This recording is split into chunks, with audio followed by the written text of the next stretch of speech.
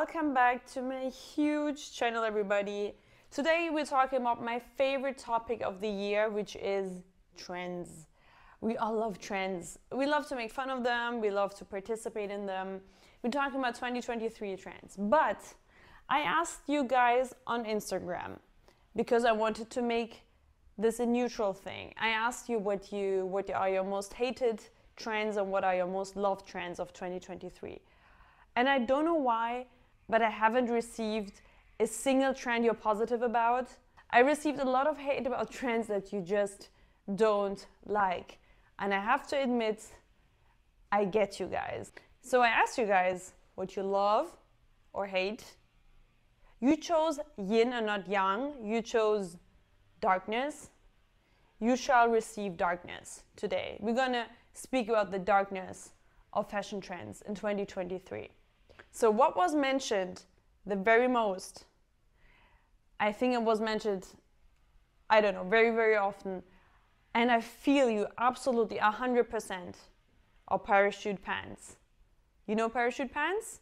The ones that you can get on Amazon Fashion now. And it's not even the reason that they're on Amazon Fashion that we don't want to see them anymore. But first and foremost, before we talk about the pant itself, stop wearing them. Stop wearing them whenever you bought them. Stop wearing them when they suit you, because they will, because they make a good body on everybody. So it really fits to everyone. They're comfortable. Yeah, they're very comfortable. They usually have an elastic band. The colors are nice. It's usually neutral shades like khaki, beige, sometimes black. It has seemingly a lot of positive points about it, but stop wearing it. I don't want to see parachute pants on the streets anymore. It looks ridiculous. It looks like exactly what they are. Like, you have no clue on how to dress or how you want to dress. So think just a bit more and just stop wearing parachute pants. And you know what? It's not that I don't have them in my wardrobe. It's not that I don't have parachute pants in my wardrobe, but I'm not wearing them anymore because I'm a good girl now.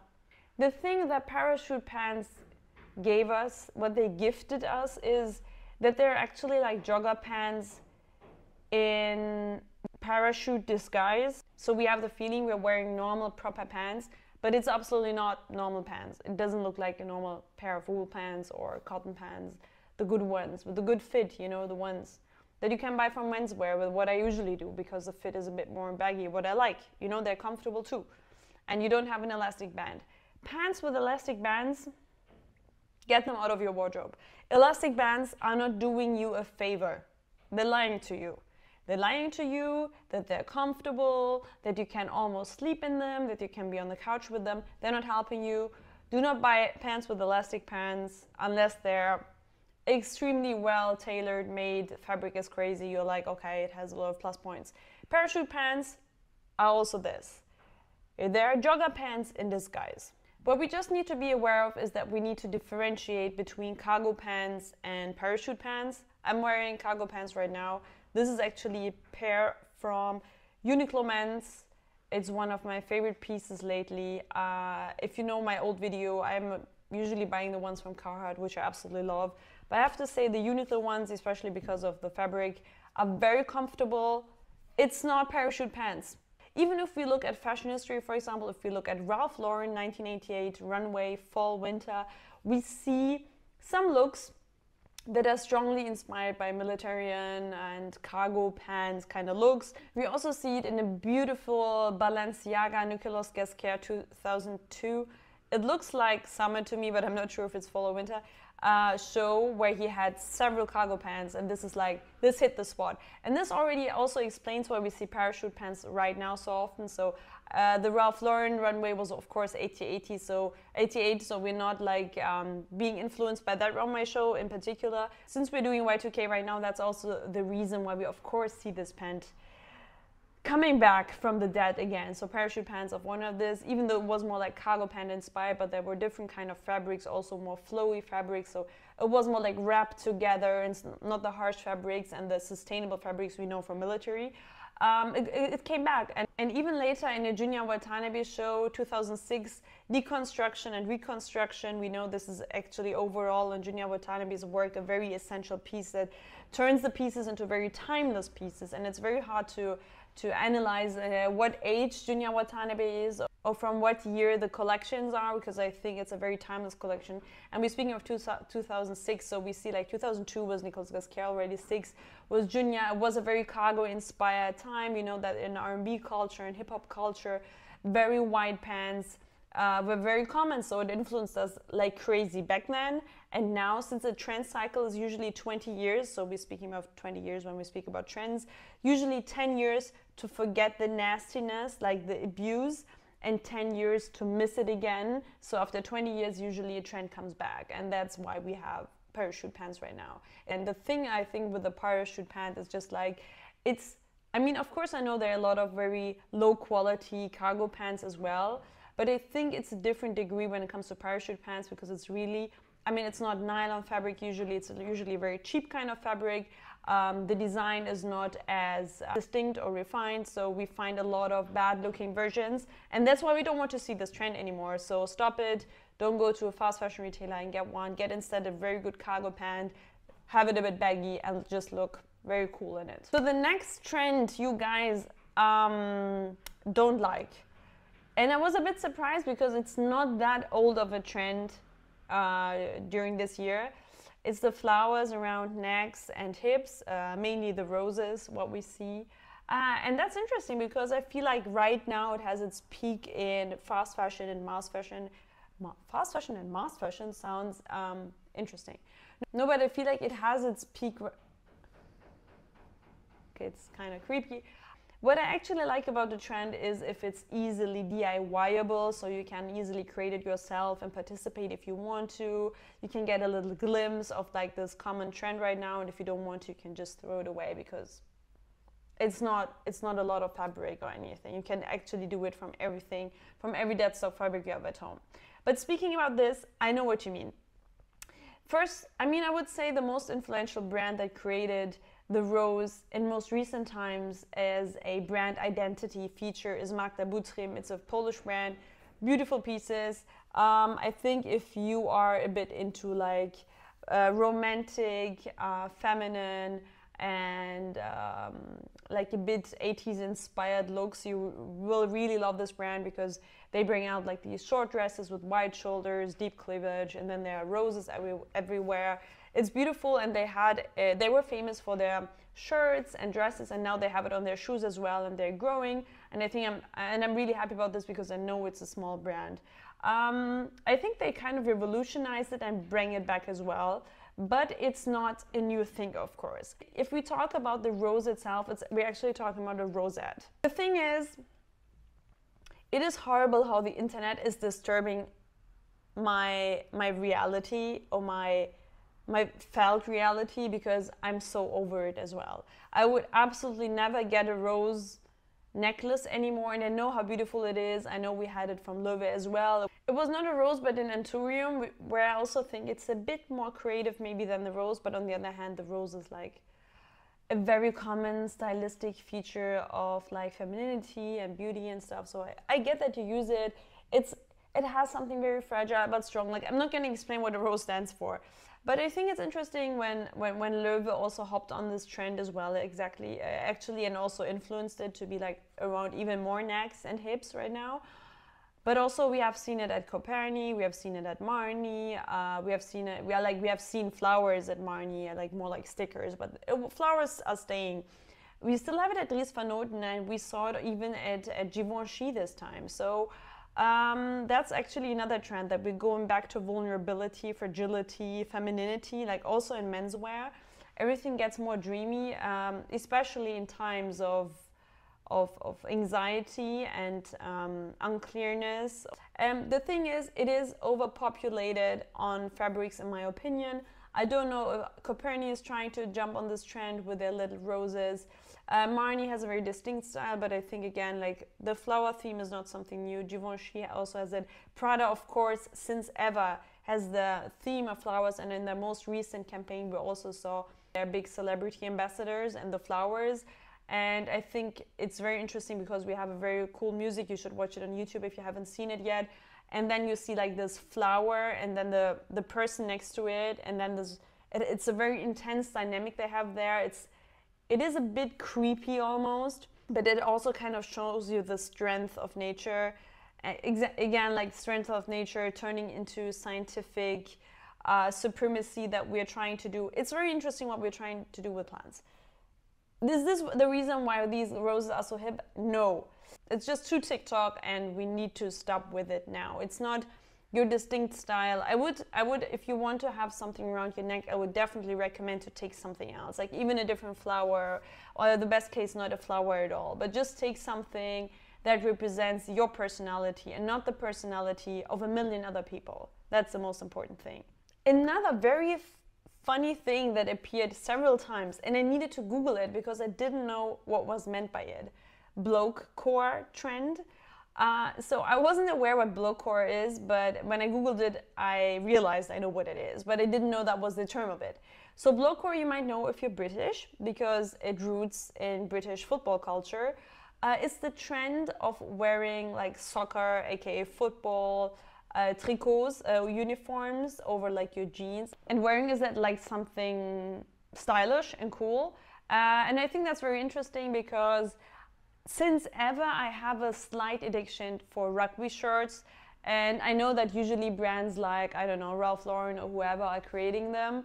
It's not those. I still have in my mind the Marc Jacobs one, I will never forget. And I think years later I also saw like a magazine cover or an editorial where Rihanna's wearing it, and it just looked insane. So since then I'm very much inspired by football gear and wear. This was specifically rugby, and I have a very good friend actually here, photographer friend, who I also see wearing soccer tricots since last summer, and I was like, cool, that's kind of interesting. And then I saw it more and more, especially in London, so it's a pretty British style, as I said.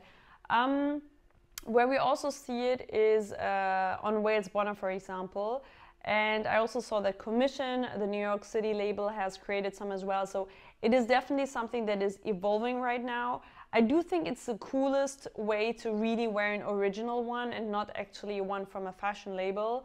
But on the other hand, I think it's kind of wannabe if you wear it just for the sake of fashion, and actually not a fashion fan, actually not a soccer fan. So I'm kind of biased here. This is a trend, to be honest. I think it's cute. I don't know. I think it's nice to have it and to have like your loose pants over it. But still, in my opinion, you need to have a clue of football or soccer. If you do not have it, I'm not really digging it.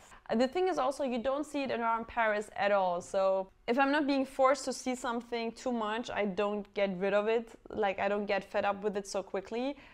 That's why I'm kind of okay with it, and I think there are a lot of like nice versions to style it. But I just searched a bit on TikTok before starting with this video on bloke trend, etc. I also saw like already a lot of like True Religion jeans, Ugg boots, and like tricot on top. Looks, of course, very Y2K inspired, and I'm not such a big fan of this. So I think I will definitely not turn this into an essential piece. Still, I think we can get inspired by like some features of it, like the V-neck. I think the V-neck is coming back, and that's something we see also very often on these soccer shirts. I think the arms, like the cuts. Have a look at Wales Bonner. I think some British brands are there, like Martin Rose also does it, which are pretty inspiring, but I think you should try to translate it into your different style that you have and not just wear it one-to-one.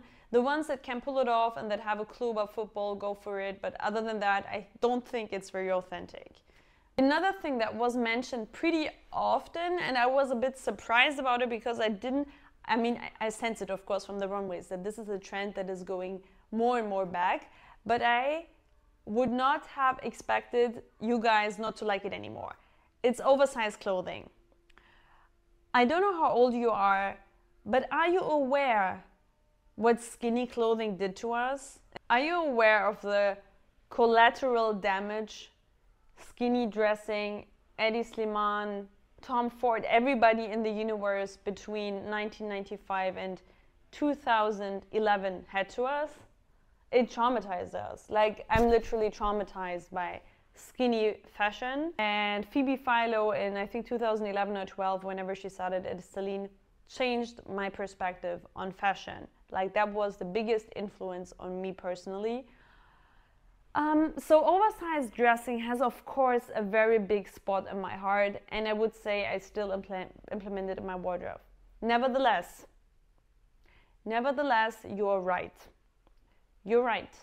We're doing it for too long. And it's not that a trend usually survives 10 years and then people get bored of it.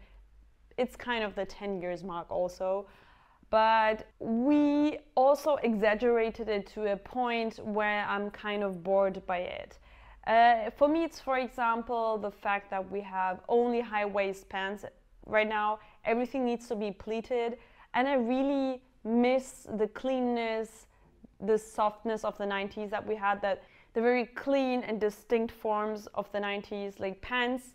You know, you cannot put a belt on it, super straight, no pleats, nothing. They end where they're supposed to end, and that's it. This is something we lost a bit with the many and strong fabrics of oversized fashion. Like, I know that I usually buy jackets 3 to 4 sizes bigger. Like, I have coats that are size 46 because I want to have a lot of fabric around me, because you know, there's a German word for being rich in fabrics, which means reich betucht, and it means that you're rich in fabricated, which means that which is another form for telling somebody they're rich, because they have the money for fabrics. So having, like, curtains, for example, used to be a symbol of wealth. And overall, I think this is something that oversized clothing also bring back to us, like also the focus on quality that we have. That's like a different perspective on oversized clothing as well, but I think it's a very important one. And the more fitted clothing is, I think, something we're getting back with the quiet luxury and being more quiet in general. What we see overall on the runway in my last video where I talk about Milan Fashion Week, you also might have realized that everything is getting more minimalistic, more to its core, more logo as well, more like branding as well, but we're reducing on everything, and we don't want to have any excess anymore, so we don't have any excess of fabric as well. So oversize is also a bit dying. Like, we want to have forms that just show our physical form, like a coat that fits on your shoulder and goes down and ends where it's practical, and isn't pants that are not 3 meters longer than they're supposed to. They just end where they're supposed to end, so you can wear a flat loafer underneath and not a plateau, even though we have plateau as well in the trends of 2024. But that's what I mean, you know, it's like oversized clothing is kind of not grown-up clothing anymore, even though oversized clothing was in 2012 grown-up clothing. So we kind of got bored with it, and I think it's just like a bit also the trend of being a bit more practical, functional, and a bit more yourself, not hiding behind clothes anymore. That is also coming with a more skinny fitting stuff. I personally, I cannot wait for it. I cannot imagine myself wearing ever skinny pants. Again, like skinny jeans, absolutely not, but I also don't wear white jeans. I do think we have a chance when it comes to shirts and blazers. Right now, I also sense that I less and less look for oversized blazers who've been following me for the last 15 years, I think, since I was in school. And right now, I'm not craving any white blazers anymore, you know. I think I want something very literal, something that fits on me like my body type is. So I would also say oversized fashion, oversized clothing is dead. Coming from oversized clothing, and I already mentioned quiet luxury, somebody mentioned a person, which I think is pretty mean, but also let's just talk about it because we're mean. Sofia Richie. It's such a show. It's such a show. It's extremely not honest, it's not sincere, it's not, it's pretty pretentious what we see right now, what Sofia Richie is doing. I still like it, of course, more than what she was wearing before, but like creating this good girl image. The problem I have with quiet luxury is also like that people have a certain perception of what feminine and male is. And I think that's horrible. I don't want to see that. I don't want people to say this is a good girl outfit, this is a quiet luxury, you could have money in 10 years, you're probably gonna buy real estate for your wife, she needs to have the Cartier ring, does she have the Loro Piana sneakers already, does she have them in camel beige, where's her MS-25, can you gift her one, Is the engagement ring 3 months of your salary already? Do you have a summer house? Do you have a house by a lake? This is everything I sense of it, and this is everything I hate about people, and that is the crave for money. Is money important? Yes. Do I care about money? Yes. Do I talk about money? No. Is money only a tool for me to get the happiness I want by buying clothing? Yes. So if money in its essence is an important characteristic feature for you, don't talk to us, don't talk to me, don't talk to anybody on this channel. It's a bit disgusting. It's a bit disgusting, and this is what quiet luxury means to me. And this is unfortunately what Sofia Richie means to me as well. So I don't want an ambassador. I think it's horrible to have an ambassador for such a trend. And she's making good money out of it, so everybody that supports her or her whatever she's selling, because I just looked at her TikTok and saw that she's trying to sell a lot of products. She's having a good time right now. Like, she's really having a good time right now of being the cute rich girl who has always been rich and is now just even richer. So we should follow her. So maybe we can get a bit of the spark of the wealth. What the fuck? No, like, no Sofia Richie. No Sofia Richie in 2024, please. So 2 more trends to go. The last one I kept for the end because it was the most mentioned one.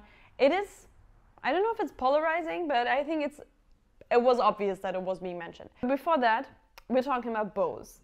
Bows are technically everywhere right now, like not only on your head, how they used to be, it's like on your clothing, everywhere.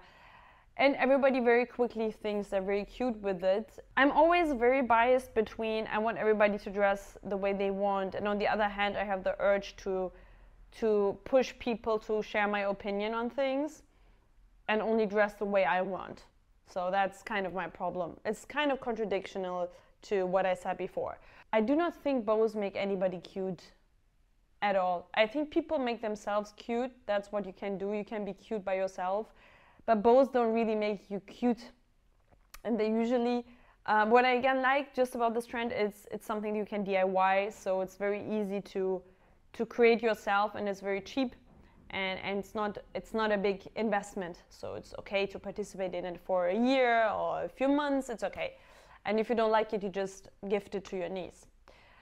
It's just like, I don't think it is elevating, even if you have like a very eclectic style, which means that you combine a lot of different trends with each other, and you have clashes of like streetwear culture, I don't know, very elegant features, historical impact, I don't know, music, arts, whatever, and you combine everything. I don't think bows really have a very significant influence on it in the right manner. And I think the main reason is that they're usually not very well executed also. That's also another problem with DIY, that it can very easily look DIY in a sense.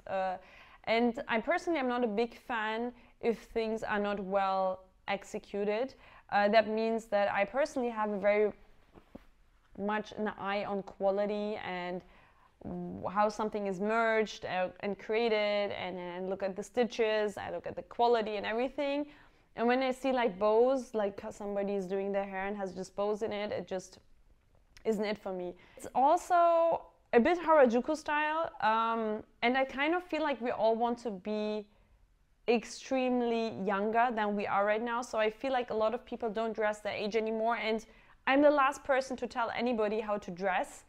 And if you feel like you're 10, you dress like you're 10. It's okay. But I think that's also a trend kind of right now, you know, also this cottagecore trend, like everything looks like very cutesy, childish. We don't have the classical sexiness. I think it's coming now with the new trends, which I personally prefer. So bows are for me an absolute no. Like I don't like bows so much. But that's my personal opinion. Coming to the last trend, I think it's hilarious because almost everybody around me is wearing it. And yeah, it's a brand from my lovely country, Germania.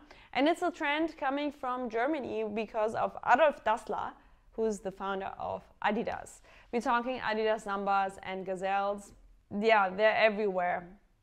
I think this was mentioned like 30 times. Like, they're everywhere. You cannot unsee them anymore. And to me, the thing is, I was born and raised in Germany. So I grew up with Adidas Sambas. My brother was playing football. He was wearing Sambas. I know my brother-in-law was wearing Sambas. At one point, I had them as well. I think it was Sambas and not Gazelle. I think the design was also different in the 2000s. I do have a personal connection to these shoes because it reminds me of my childhood and the boys that were playing football around me, and it was cool. It's a cool shoe, and I can never really hate on Adidas no matter what they release, because it's like, Adidas is a cool brand.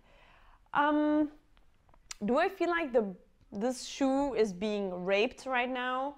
Absolutely. Is it being raped? Yes, it is. Like, everybody's wearing it, and I get it. The thing is, we also have the trend right now of the ultra flat sneakers. So everything very clumsy, very big, like the Balenciaga Triple S are dying out right now. So we also see, for example, in the Miu Miu fashion show with the New Balance sneakers, the next ones that they're going to release, it's like ultra flat. It's actually, again, more like football shoe inspired.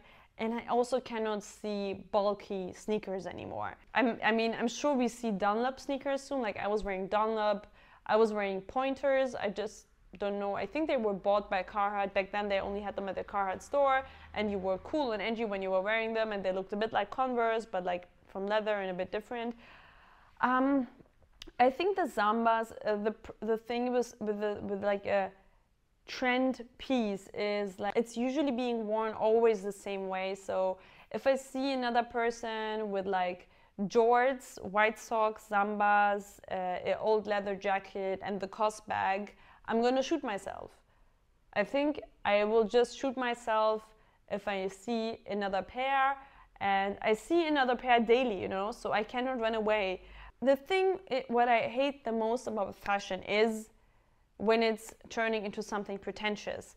And I don't mean with this that you should not play a different role. I love playing different roles. I love to be sometimes very feminine, you know, ultra feminine, that people are shocked, because usually I dress in my Uniqlo cashmere sweater and my Uniqlo cargo pants, and I like it casual, but then I like to shock and be like very feminine, and I like to shock and be like super prude and look like a nun, and I like to sometimes be like a street boy and wear my hoodie and my sneakers, and I love to play with different personalities. But these are all my personalities. Like, so why I tell you all of this is, if you can implement the Adidas in one of these stylistic personalities, amazing. It will make sense. It will not look weird. If you find a template of style on TikTok and you put it on yourself with the Sambas, it will look ridiculous. It will just look ridiculous, and you will not be happy with it. So you should not buy the Sambas then. Try to think, when you see a trend piece, still if you would buy it if it wasn't in trend, and if it makes sense in your wardrobe. If it doesn't reflect your personality, you will not be happy with it. You will wear it 5 times, and because you bought it and you paid money for it, and then you will try to sell it on, I don't know, Grailed, Vinted, whatever. That's, I think, the most important thing to make you not look ridiculous. Does it look cute with white socks? You can be like, yeah, I saw it, but you know what, it fits to me, and I like to wear it the way other people wear. That's cool. If you're like, this fits to me, then wear it like this. Then you got inspired and you just duplicate it, but that's fine. Like, you don't have to have a crazy creative process. But if it doesn't fit to your style and you're trying to participate in a trend to be perceived in a certain way or to feel like you are part of a certain group, don't do it. Take this money and the time to work on your own personal style, because nobody will recognize you. Nobody will recognize you if you're just another sheep in the masses. Work on yourself. You need to have a distinct look for yourself. People need to recognize, this is, I don't know, XYZ's look. This is Nikki's look. This is Justin's look. And not, this is the look I love. From which vintage store did you get this motorcycle jacket? Surprised nobody mentioned motorcycle jackets, by the way. It's horrible. So these are the trends you mentioned. I think it was hilarious. I had a good time. They were mentioned way more. Maybe I just tell you which others were mentioned. I just talked about the ones I personally love the most. Other things that were mentioned was nails, manicure.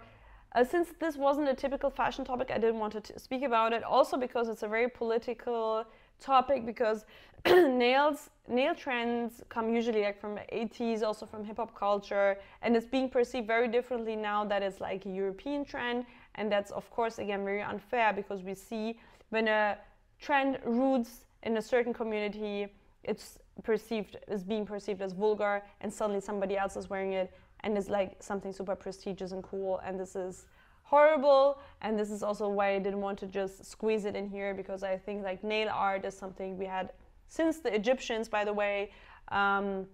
So it's not a topic we can speak so quickly about, but nail art is also very interesting. A different topic was Birkenstocks. I think we talked so much about Birkenstocks that I didn't want to talk about it anymore. But of course, Birkenstocks, we love them or hate them. I personally hate them, by the way. I'm not a Birkie girl. Alaya ballet flats, interesting. Hate them. I cannot. Also, very sad for everybody who has them. I'm sure they're beautiful to wear and stuff, but it doesn't represent what I want. Oh God, I forgot what Daniela said, the Loewe wicker bag. You know the wicker bag everybody has, that also Celine and I think every other company in the world created, because it's very cheap to produce, and little girlies like it because it looks like a picnic bag, and it's also the cheapest handbag you can get from a designer, which is like 1/4 of the price that the other bags are. So I buy it and I have a big logo on it. Yeah, that bag, exactly. We don't like it. Mesh flats. This one got me, to be honest. Mesh flats, kind of digging it. Underwear as pants, and underwear as pants was mentioned. Prada core, we love it. Jorts. And somebody said, what I loved, jorts with long boots, I will kill myself. This, yes, true. We hate it. And I think metallic looks, very hard. I think very hard to pull it off in a good way. Y2K, these were the ones I wrote out. And I think this was pretty funny. Let me know in the comments what trend you don't want to see in 2023 anymore, or what you're happy that is dead or will be dead for 2024 for sure. I will do a 2024 trend predictions video. Let me know how you like this, and follow me on Instagram or here or on my Discord channel if you like to speak with like-minded people like me who are a bit crazy and have certain kind of opinions, and share them in a chat with the random people. But we love each other, so we're cool people. And